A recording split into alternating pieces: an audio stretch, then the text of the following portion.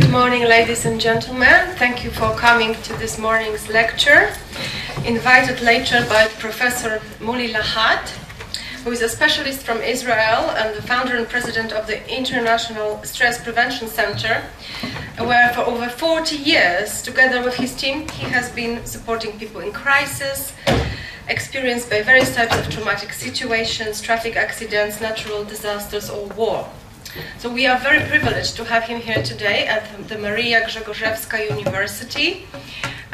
He has been with us for the last few months, providing training, train the trainer for specialists who deal with trauma. We are very grateful for the opportunity to cooperate in this program. And today we will have the pleasure to listen to a lecture built on the experience of Professor Mooli Lahad. So welcome, Professor. Thank you. And the floor is yours. Thank you.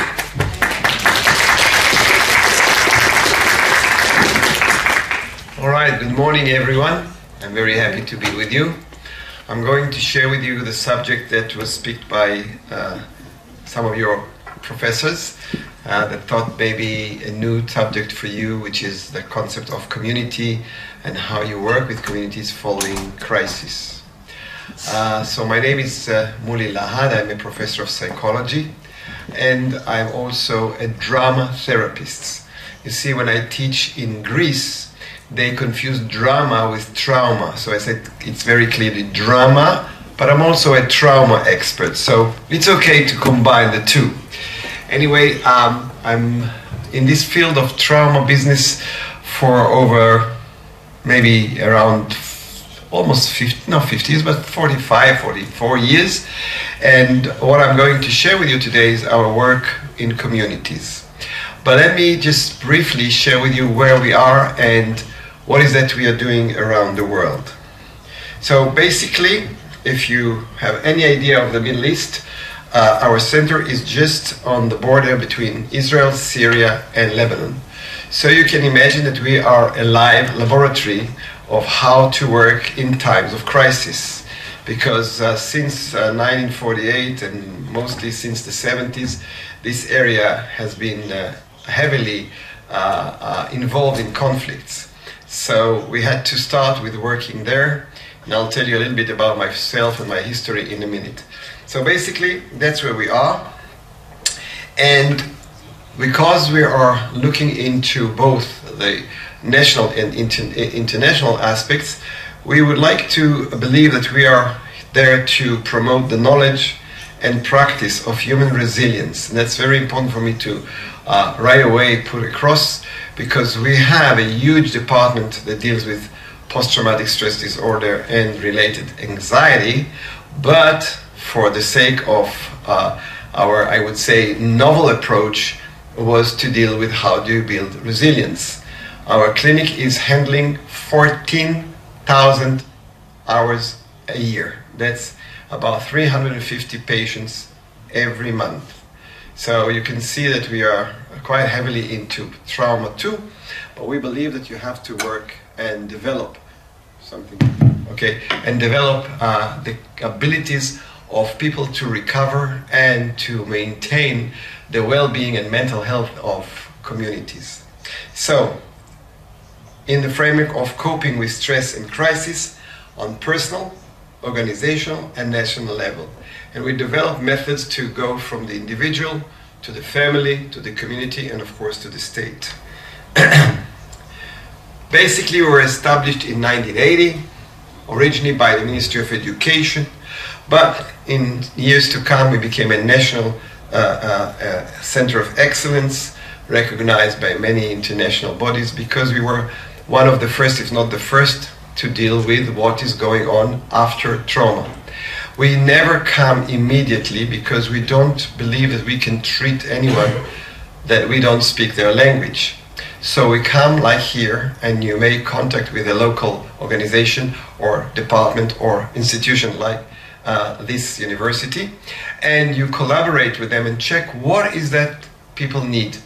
And most of the time they need a lot of work following the immediate crisis. Because during the crisis there is a lot of mobility of goodwill and resources, but with time, both the media the donors, the governments are less interested. But the process of recovery is much longer than the impact itself, because only after a while people realize what has really happened, what have been changed in my life, what have been ruined, and what are the consequences for long. And then this is the major challenge, I believe, for societies to recover. Okay? So we are a non-for-profit organization for many years.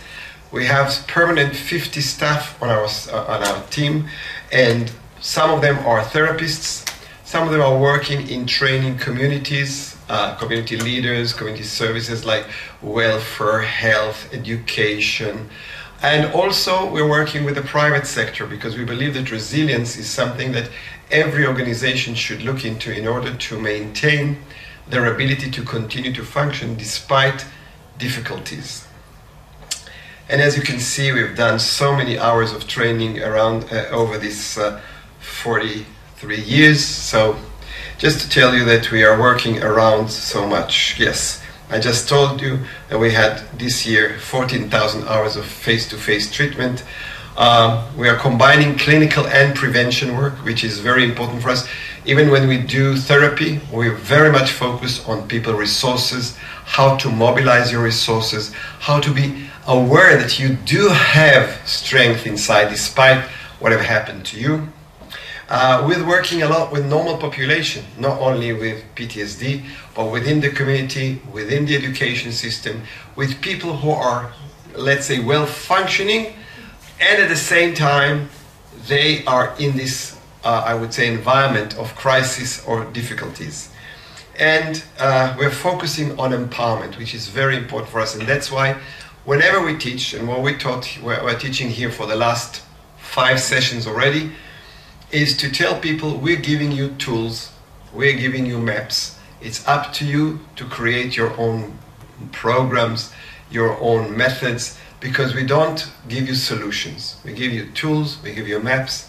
You will have to find your own solutions according to your culture, according to your way of living, according to what is more applicable in your culture. So, we have adapted our programs to many subjects, as you can see, and we're working with diverse cultures. Mostly the fact that Israel is made of people who came from 70 countries originally, speaking so many languages, we had to be sensitive to cultural issues. But as a result of our international work, we also developed a lot of what we call cultural sensitivity and cultural ability to work with all these different societies.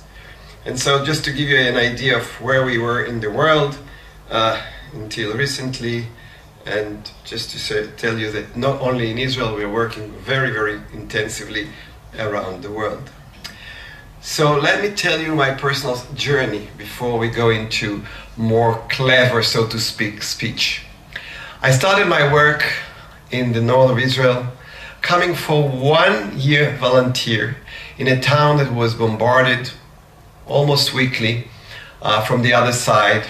And kids and families were living in this situation for about 12 years then. And I came, and I was coming from a very, very, I would say, clear psychoanalytic, psychopathological background. And I was looking for people who are suffering. I actually imagined that there will be lines of people coming to our center to be therapized. And I was amazed to see that this was not the case. There were, of course, people who suffered from post-traumatic stress disorder as a result of terrorist infiltration and bombardment and all that. But most people, they function. I would say, against my I would say predictions, because of my background. Because when you work in mental hospital, you see everyone as someone who needs psychological support or help or therapy. And so I started to ask myself, what have I missed in my studies? And I went around and I started asking people a simple question, which I would love you to think for yourself for 30 seconds. When I am facing something difficult, crisis, difficulty on a daily basis, or a major crisis in my life, what helps me? What do I know that usually helps me? And usually I ask people to write at least 5 sentences, 5 answers, 5 items. So they will see what can help them. And what we realized when we asked this question already 43 years ago, 45 years ago, I don't know, 44 years ago, we asked it to 300 kids and 400 adults. And as you can imagine, we got thousands of answers, because not one person wrote one thing. Now in 1979, 1980, we didn't have PCs with us. Basically, we didn't have any computer in 1980. So we had to sit down, read these thousands of replies, and break our head, what are you doing with all this information? And we came up with a model that I'm not going to talk about today so much, but it really gave us an insight of what helps people to recover, and we called it the basic PH model. Basic PH stands for people who are sharing with us that what helps them is the belief system. Those who shared with us their emotional aspects are helping them, which is the affective one. Some were mentioning most of the time that their social relationship, taking a role, family, etc., which is the social part. The I, which is for those who are using imagination, intuition, improvisation, humor, etc. The C, of course, is cognition, problem solving, making priorities, trying to know what's going on, planning. And the PH is for those who are using the body in positive or not so positive, but still they're using their body. Meaningly, they can eat a lot, drink a lot, go to sleep, or being active, doing sports, walking, doing yoga, etc. So all that you do with your body to help you to help you, and the focus is on you. It's not judgmental position, it's observational. It helps you to cope. Based on that, we started to do lots and lots of intervention programs, because we realized something that nowadays is so common, that you have to learn from the masses, what we call the accumulation of experiences and knowledge that we have on the social media. But in those days, it was completely new idea that you can learn from the real people what helps them, and not what makes them ill or having troubles. And based on that, we developed our models and methods of therapy, encouraging people to re-engage and learn how to develop their own ability to recover. So basically, that's what helped us then. And since 1980, after a year, I decided I'll stay there. And we basically established this, what is called the Community Stress Prevention Center, which is the oldest in the world that is dealing with normal people and with communities, not just with mental health cases or with people who are having any other health problems, but with normal population within the population, because we believe that the recovery from trauma or from anything is within a healthy environment, a healthy and supportive environment, what we call ecosystem around the one who is suffering. So what is community? The concept of community is defined as a number of ways in the literature. So as many of us know, for anything that is in the psychosocial sciences or humanities, there's so many definitions. We're using the one that is used to refer to territorial definition, relation to groups, relation to groups who share the same interests, belief, language, or culture. But nowadays, look, this is 1999, nowadays there are many communities that are not at all in the same vicinity, because we have so many online communities, and they can be from anywhere in the world and from a diverse background, etc. But anyway, the concept of community is probably very important for the human mind, because we are so vulnerable as an entity. There is no other mammal that is so vulnerable when we look at the odds when we start our journey on this planet. We come here without any ability to protect ourselves, basically. we don't have fairs, we don't have clothes, we can't run, we can't find our food to start with, we don't have a shelter. So we had to rely on others. So community and groups around us is not something that is, nice to have, but it's a necessity for our survival. So that's very important to put across right away. So when communities are encountering a disaster, following the initial shock, most people respond this way, logically, recoup their strength and act to save themselves and those close to them. And that we know from all crises and disasters around the world, that the ones who save the most is not the first responders or the professionals, but the neighbors. The next door neighbors are the ones who save most people, even in natural disasters. Basic, direct, excessive assistance and the encouragement of natural support system, such as extended family, friends, community, can create significant positive change in coping with the difficult reactions inherent in such events. So why community when we talk about trauma and disasters? Only 10% of the population will suffer from PTSD if you take an overall, I would say, statistics. But it is not the case. There are cases, there are incidents that you have much more than 10%. For instance, from natural disaster, you have less than that. You'll have between 3 and 4%. But from terrorist attack, you may have 30, 40, 50. Rape, 50, 60, 70. If it's in the family, even more so. But when you talk about average, you talk about what? If you took an epidemiologic approach, it's about 10% from a communal incident. So this attempts to measure PTS, which is post-traumatic symptoms, and refer to it as PTSD. That's very, very common. And there is an abuse of the term of PTSD, unfortunately, because people are worried about this concept. Somehow it gained a lot of public attention, the concept of post-traumatic stress disorder. But, and many a times the scientists or the professionals are measuring it much before what we know the time that we should measure post-traumatic stress disorder. We should measure post-traumatic stress disorder only after 6 weeks and sometimes even longer. But if you do it in the first few days, you get symptoms that looks like post-trauma, but they are basically stress reaction, which are normal reaction because people need to make sense of what have happened to them. And it takes time. Because unfortunately trauma breaks the fact that we can feel that yesterday predicts tomorrow. And when suddenly yesterday does not predict tomorrow, it takes time for us to grasp what is going on and how do I reorganize myself.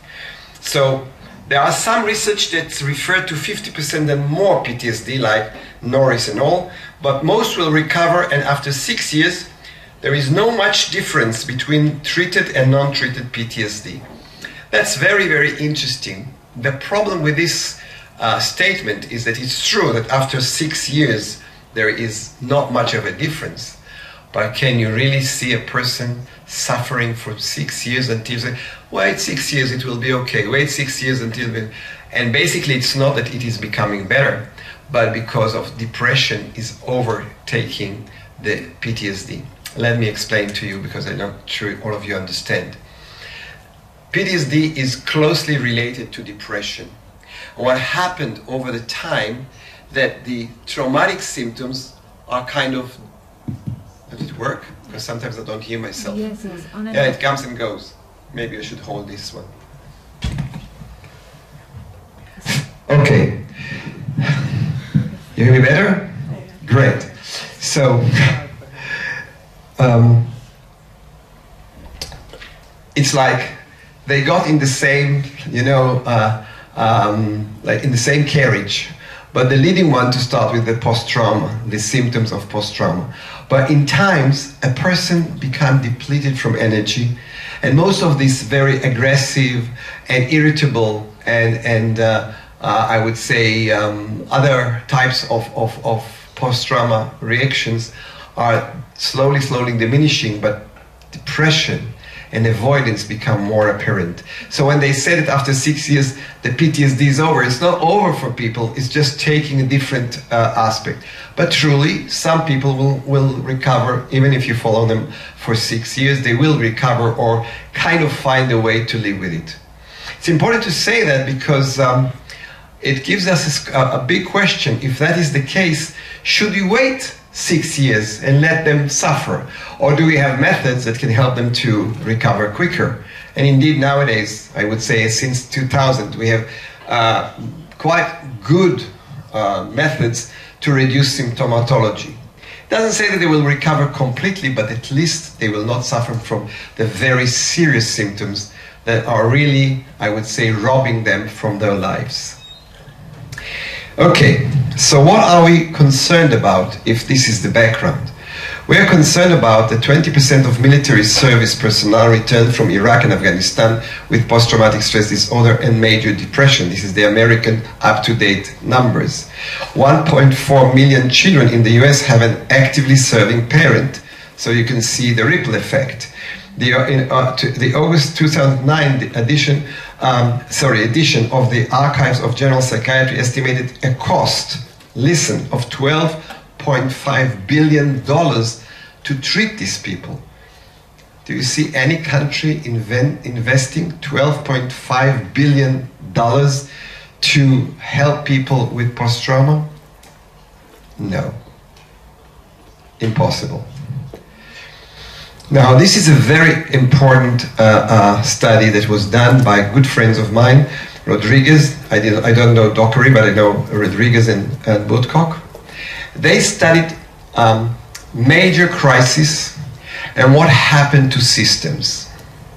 They basically did a historical overview of all the big pandemics and tragedies that covered many, many thousands of people.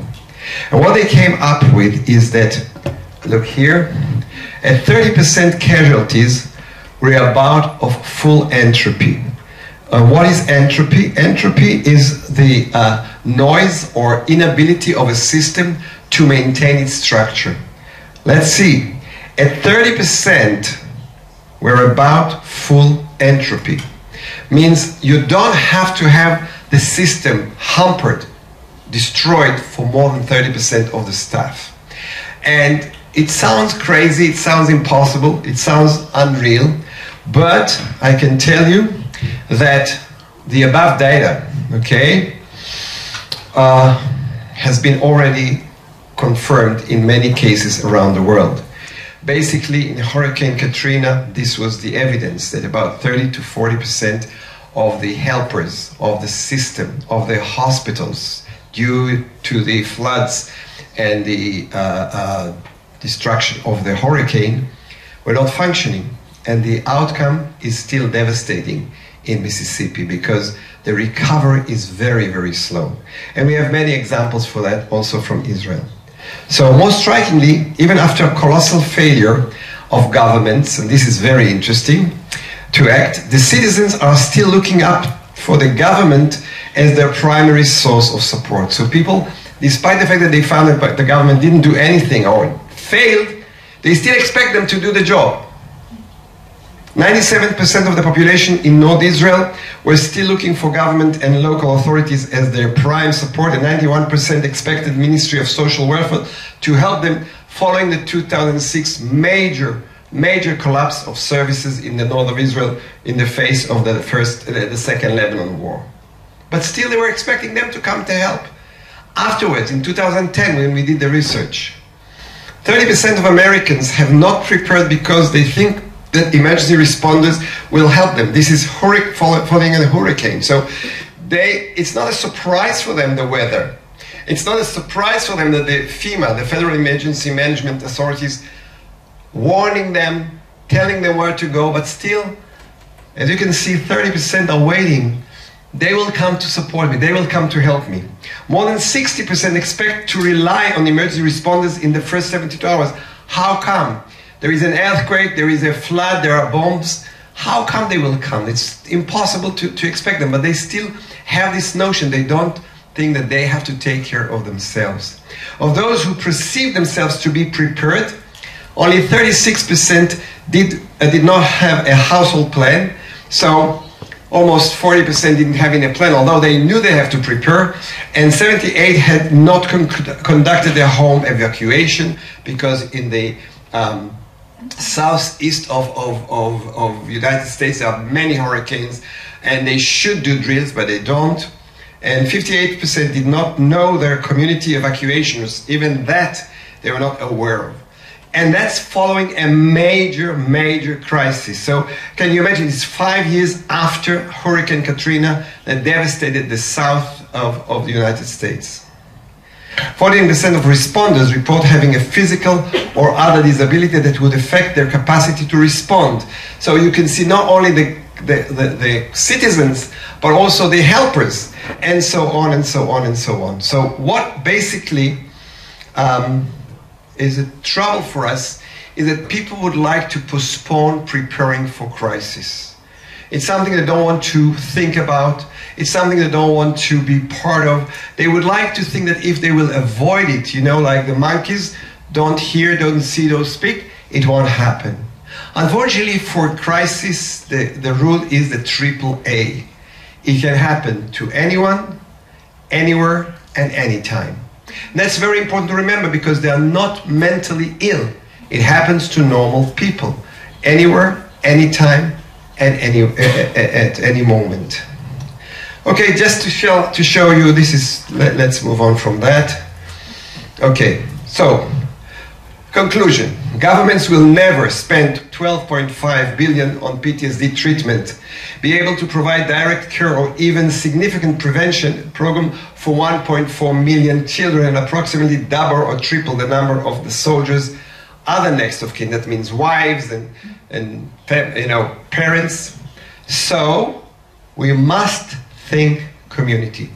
If you want to prepare for something big, and it doesn't have to be war, it could be a natural crisis, it could be an economic crisis, something that affects not just individuals, we have to think community. There is no other way.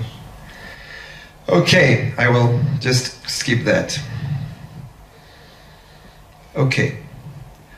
COVID actually, I would say, uncovered and made us very, I would say, sensitive and aware that community is the main thing. Prior to that, we could think of us as individuals. But suddenly it wasn't a case of me or you. It was a case of you, me, my family, my neighbors, my city, my community grocery, my everything. And so basically what happened is that COVID put the focus on community again. Now this is, as we know, 2020. We started, as I told you, in 1980, okay? So it's 40 years later that our knowledge became so important. And we were, I don't want to use the term bombarded, but flooded by requests from all over the world. You have the knowledge of how to work with communities. Please help us, because we don't know what to do with communities. And COVID was and still is, or any pandemic, is a community business. If you don't treat the community, you won't recover. And we all know what happened to curb this.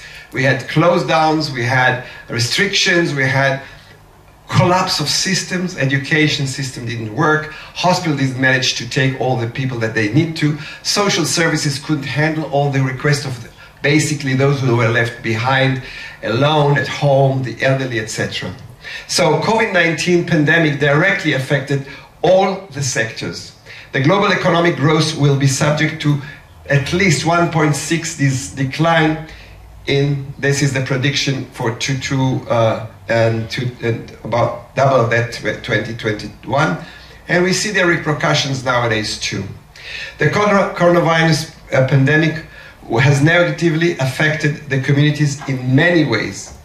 For instance, access to youth work services, shared space and community centers, drug and alcohol services for those who are in need of these services, recycling of waste, dealing with the elderly, impact on education, on local economy, on personal economy. So basically something invisible as we know, you don't see the virus, suddenly affected so many, and this invisible little thing caused us all to be fearful of death. The one thing that we all are aware of, that is one day we will not be. But we don't want to deal with it. On a daily basis, we divert our attention from the fact that we are all vulnerable and we are all transient on this planet. And suddenly, within weeks, we were facing with a question, will I be in danger? Will my family be in danger? Will my kids be in danger? And that really shatters a very important concept that helps us as human beings to survive. We call it the concept of continuity. The feeling that despite the fact that I know that one day I will not be, I feel continuous. But when death was the subject everywhere, on the news, everywhere, on anything, and we are all frightened by it, of course, it affected both the individual, the family, the community, and the state. Other community safety services and partnership work have been severely scaled down, of course, because there were no human force to do it, or they were forced to stay home. Community safety issues emerged such as poor road safety, domestic abuse, elder abuse, mental health concerns, including loneliness and isolation, the creation of more vulnerability and unintentional injuries such as falls. So altogether, the fact that it was not a case of a family or an individual made it much larger and affected the concept of how do we manage it as a community. However, which is very important to mention, we are very resourceful animal. Otherwise, we wouldn't have been able to survive. And so, just a few items of critical points that we managed to have positive outcome, like community safety teams developed to also deliver crisis services, showing the breadth of skills from community safety, trust in frontline staff and communities to make decisions, lifting off barriers to innovations and rapid transformative change. In the community, huge volunteering efforts, large number of people stopped or reduced drinking, and flexible workplace that is still, I would say, one of the consequences that we are kind of embracing, that you not have to be every day 9 to 5 in your office, you can take it from distant, etc., etc. So there are positive outcomes too, of course. According to UNICEF, 98.5% of the worldwide student population is affected from the closure of education hubs in around 186 countries. In total, 60% of the children learning loss is observed in the least educated countries and families. That those who are anyway weaker are becoming even more weaker, or became more weaker. It was assumed that the closure of education institutions may help in preventing the spread of coronavirus, but the outcome didn't really show that this was so helpful. It was only 2 to 4% reduction. So maybe in hindsight we shouldn't have closed them, we don't know. Some medium priorities are following the coronavirus: an increase in referrals around child neglect and abuse. There is a mounting demand for mental health for kids. I can tell you that in my center, the policy was 72 hours wait list. 2 months now, because we are flooded with requests. Vulnerable adults and domestic violence unfortunately rised. Crime increasing, of course. The need to understand the experience of those who are seldom heard, because suddenly you have been faced with small communities or small groups that nowadays they have a voice, but we haven't listened to them for so many years. Making the case of community safety teams and partnering working, as well as localization and community participation in service design. One of the big questions from the economical point of view came, why did they close the local groceries and only left the big supermarkets open? When basically the local groceries were with small amount of people, and the big supermarkets brought hundreds of them in one space. And the question is that there was no much of thinking of how do you manage such a crisis, because basically people didn't have any experience of running a major crisis for so long. Most governments and individuals believe that within 1 or 1.5 months it will over. Then they said, okay, maybe 3-4 months. But basically we didn't think that it will be a long term, and for that you have to have a different plan, not the one that is looking at the incident as a short distance running, but as a mountain climbing. Longer-term priorities include mental health and trauma arising from pandemic, the impact of deep recession on community safety issues and public services, and need to ensure that the duty of public services is not rolled back on the back of amazing community voluntary efforts, and I would like to say that, very important. In every crisis, there are groups, NGOs, volunteers that stand up and do an amazing job. But once government and other officials come in, they dismantle them, they dismiss them, they're not professionals. This is a great mistake. Build on those who rise to the occasion, connect with them and strengthen them, because they will be there for a long time and they will make the community a better place to live in, not any service that comes from the outside. Ensuring prevention becomes our collective focus once again. So that's a kind of a diagram that showed the interconnection between all these different aspects and tells you basically this is not a case for one organization. This is not a case for one service. It is a concept of creating this connection between the various aspects: health, social and community context, neighborhoods, education, economic safety, social determinants of health. All these are becoming so important when we think of a community. And it's unfortunately not a very common subject to talk about, because community work always looked as, not the most prestigious in the mental health services. So let's go to the community as a resource. What do we know from studies? Protection provided by social resources. One of the very important things is social embeddedness. The size, activeness and closeness of the survivor's network is related strongly and consistently to his or her mental health. We are, as I said, a kind of a creature that without its immediate environment, that is family and friends and others, will not be able to survive.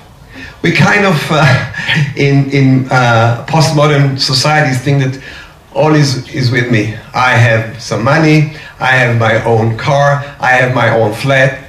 Forget about it. Just remember, COVID broke this assumption that I can do for myself alone. And so basically when something bad happens, we really need people. I can tell you a story. I was working in Mexico many years ago after a major earthquake in Mexico City. So they asked people to live there. There are only high-rise building of 40, 50 stories. And they put in the park tents. And people said, this is the first time I know the person who lives 2 doors away from my flat. And suddenly it was so nice, he said. I can speak with them, I know them, they're so lovely. Maybe I don't want to go to my flat now that I know these people. Of course they went back to their flats. But the sense of suddenly I have someone that I can speak to. I'm not going into my little hole, close the door, watch the telly, sit on my computer and believe that this is the world. And so this is it was very exciting to me to notice that, because they were all very, very well-off people. This was a very high-level, high-standard community. Protection afforded by social resources. It seems like that received social support is the actual helping behavior that emerges in response to crisis. Perceived support is very important. Listen, I don't know how much of you know what's the difference between perceived and actual, but perceived is my belief. And it seems like that when you believe that you will be able to make it, you are far more predicted to make it. Then when you are disheartened and say, well, I don't have any, or no one will come to help, whatever. This is very interesting. In recent times, you know that lately there was a major earthquake in Turkey. What we found, I was working there in 1999 in the big earthquake. What we found out that people who did not, sorry, my phone, never mind. Somebody's calling me, it's in my bag, never mind. Just to tell you that my phone is working, you know. Important to know that. So, what we found out that survivors who, I would say from medical point of view, shouldn't have survived, when they were interviewed, they said, I was sure someone will come to save me. This is a perceived belief that there will be someone to come and support, okay? So, it protects and replenish other resources such as perceived social support. You really expect this, and hopefully you won't be disheartened. Families or friends are relied upon more often, and that's very important not to separate. Unfortunately, as you know, in Ukraine nowadays, they do separate. They send the kids and mothers here, and they leave the men there. And that's, by the way, the reason why we came here to work, because all my studies show that refugees have much more symptoms than those who stay behind. There are very interesting reasons for that. When you are far away from your loved ones that you left behind and you don't have enough information, you're all the time worried about them. When you see the news, as you know, news are only focusing on crisis and trauma, so you think that everything is devastated and you can't get hold of who is there. And what happened, you also have guilt feelings that you're in a safe place and they're suffering. And so all my studies show that refugees have much more symptoms. It is not to say that it is not good to save them out of the bombardments and war, but we need to know that psychologically it's not the best solution. And when you kind of split families, it's even make it more difficult, I should say. Sometimes this is the only option, but I'm saying that we will understand there is a need to support these people because they are, of course, in a safe haven, but that is not making their mind in safe haven, okay? So, when we are planning in Israel cases like this, we usually would like, if at all, to evacuate the whole family. Even if they will be displaced somewhere, but at least they will have their immediate next of kins with them. Emotional, informational, and tangible help are all important to affect public. That means if people feel that these services are available, they feel better. By the way, this study was done on 60,000 people, not on a small community. Community-focused interventions for enhancing social resources will vary, of course, depending upon the crisis, the setting, and of course the culture.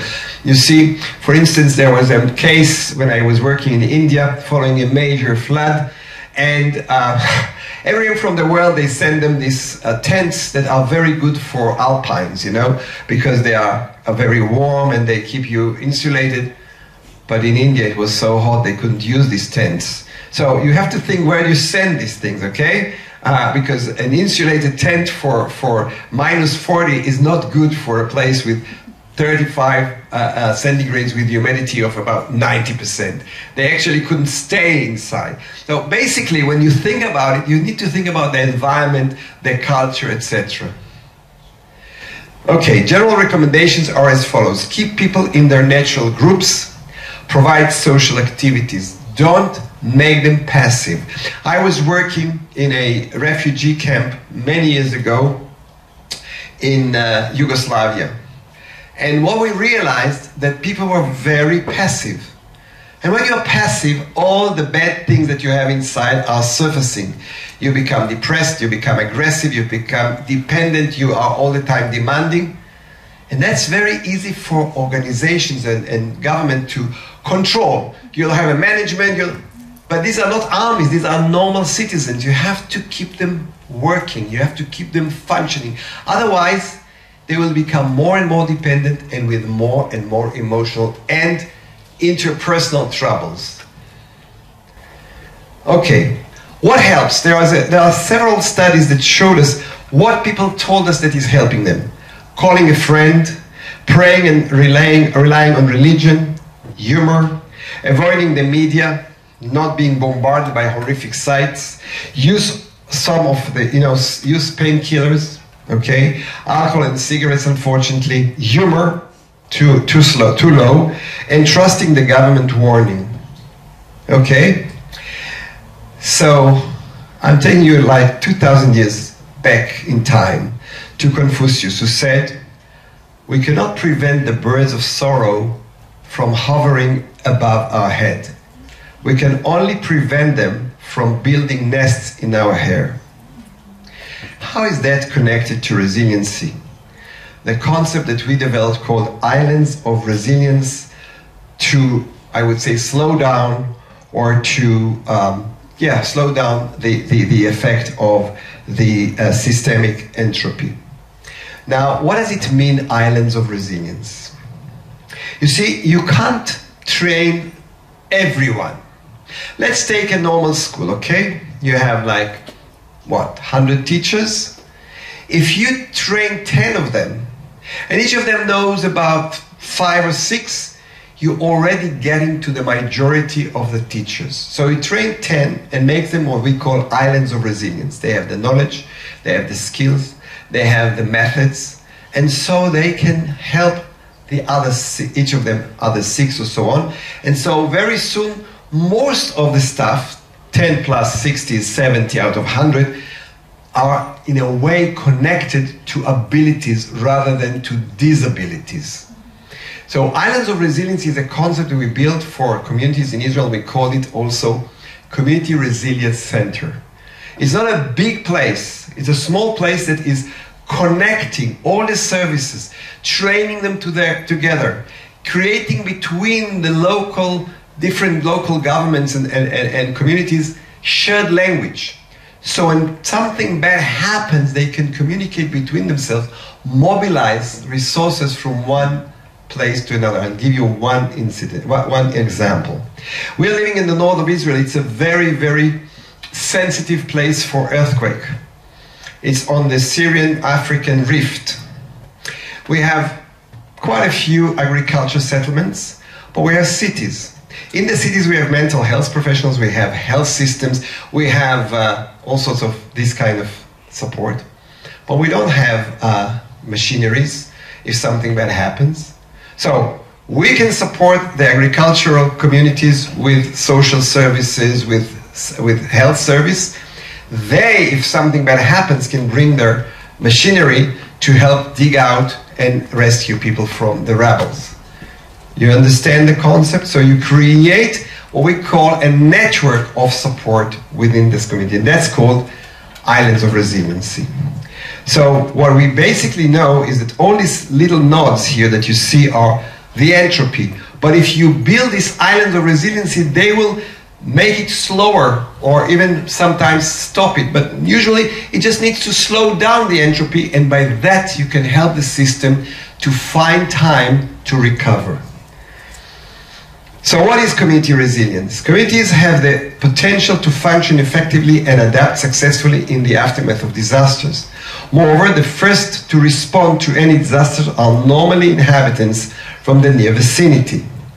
Facts: in disasters, family, friends, co-workers, neighbors, and strangers who happen to be in the area often conduct search and rescue activities and provide medical aid before police, fire, and other officials arrive. Okay? Facts: unfortunately, helpers and officials from outside the community sometimes find it hard to accept the fact that the community has strength, resources, and abilities. In short, that the local community is resilient. In the end, local forces are usually pushed aside, surrendering control to people from outside the community, thus may make local people passive. And I just told you that's the worst, to make local people passive. So what does it mean?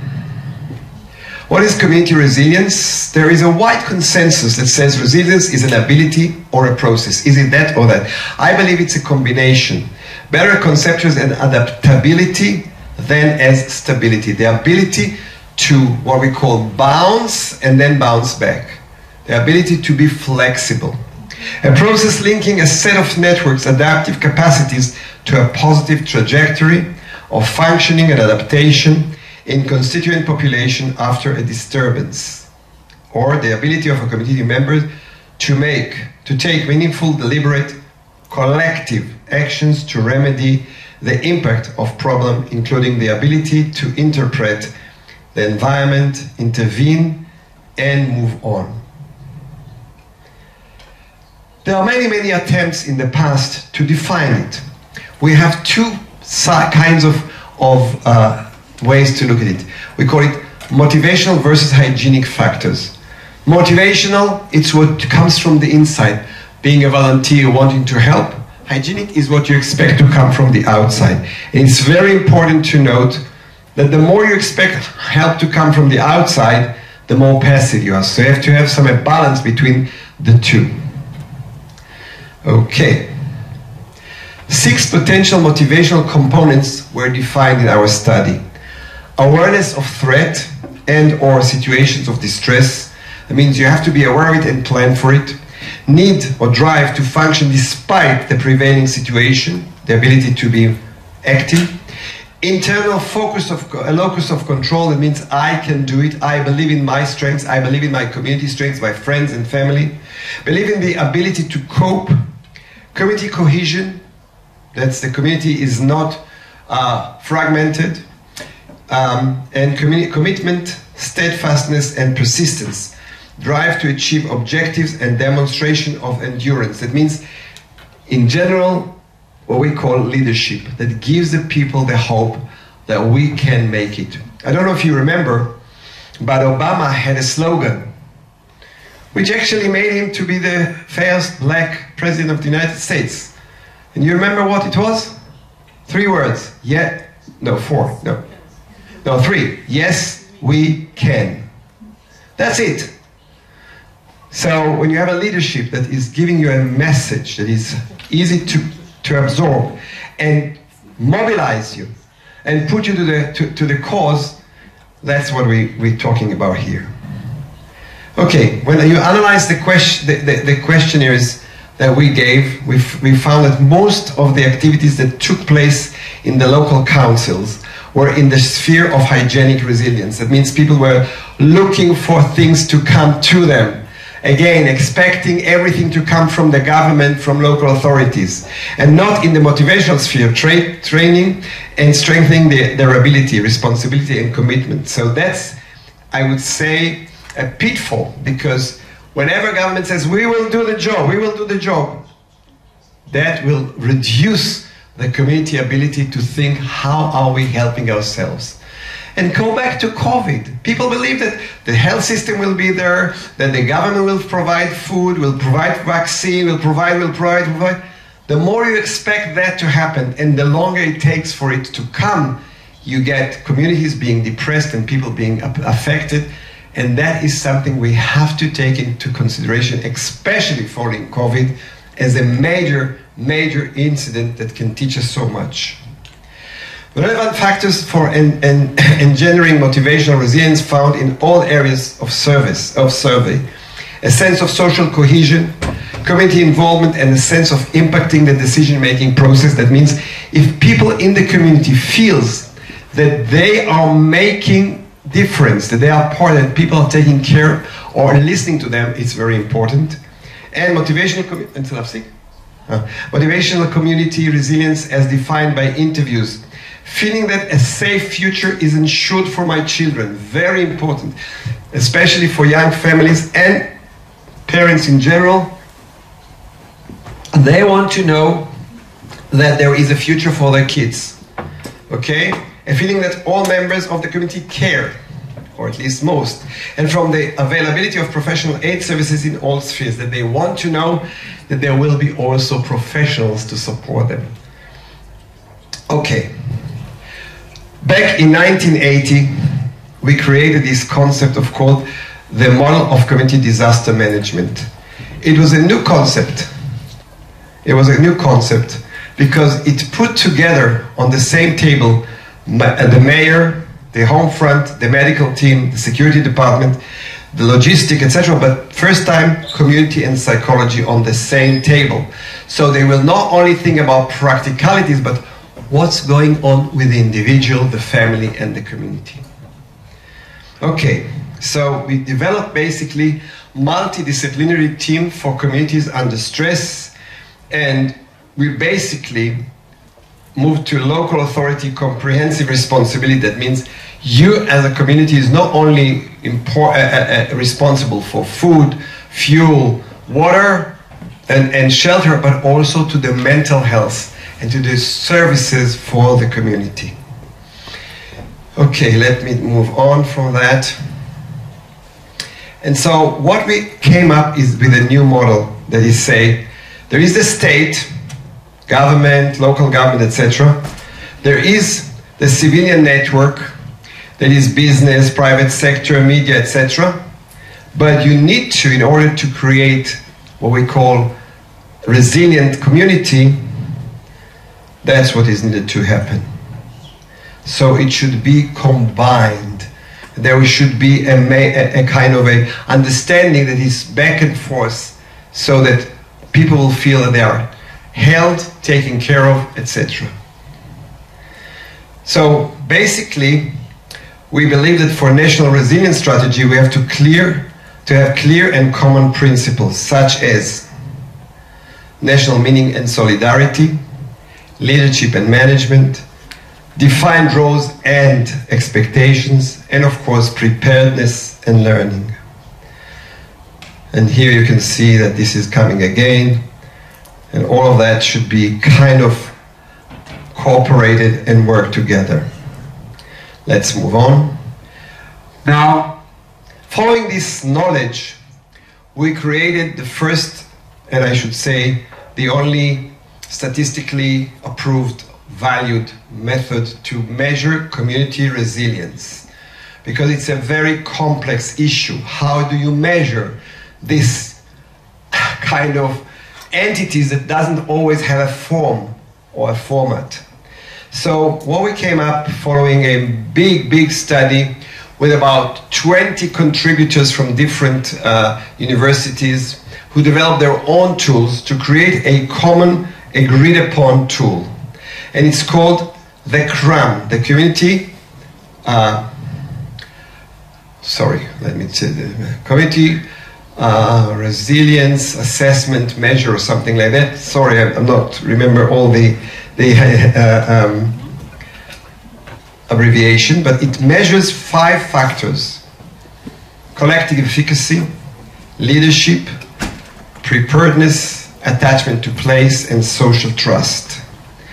And when we measured it, I will come back to what each of them means, we could see difference between different communities, you see? So for the collective communities in Israel, you have much more collective efficacy and much more feel of attachment to place, but less of social trust, etc. So you can basically see where would you like to intervene, what would you like to strengthen for this community. We also found that if you do intervention and train people in these communities, from one incident to the other, they retain the knowledge. They become more resilient, they become more trained, and they retain this knowledge despite the fact that there are differences in times. As you can see, it started in 2011, then 12, then 13, then 14, which followed that same community that we worked with.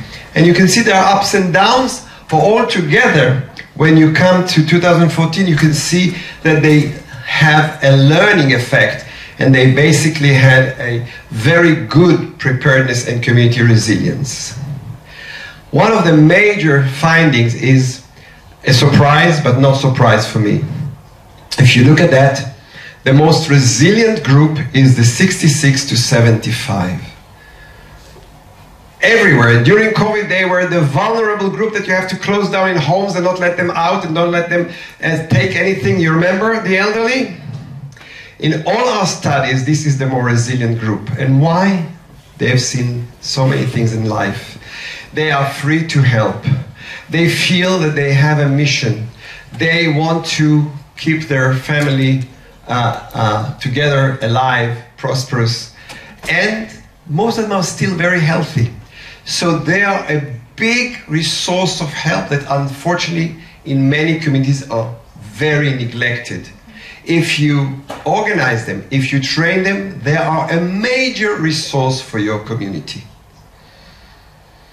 Now, being part of a voluntary body is also very, very good to create a sense of resilience. As you can see, the community response teams are better in their, on their community assessment scale and on their personal, perceived scale of personal resilience.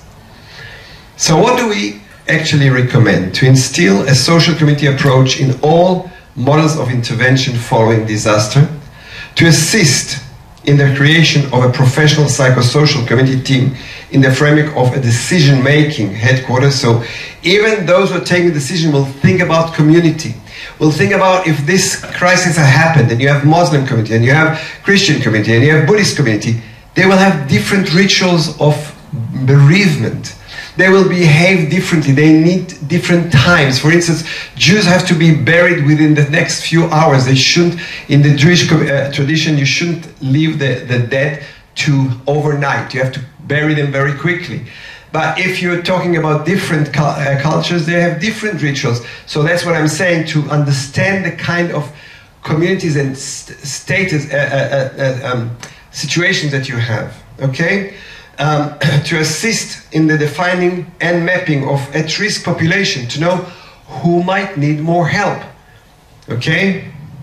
To identify their needs, to develop responses and approaches for effective coping with a new situation and its implications. For instance, if you would have had good programs for the elderly who were put in isolation beforehand, many of them wouldn't feel so depressed and so left alone and so much out of contact with what's happening, with their fears of death, because anyway, when you're old, this is a question that comes to mind quite often.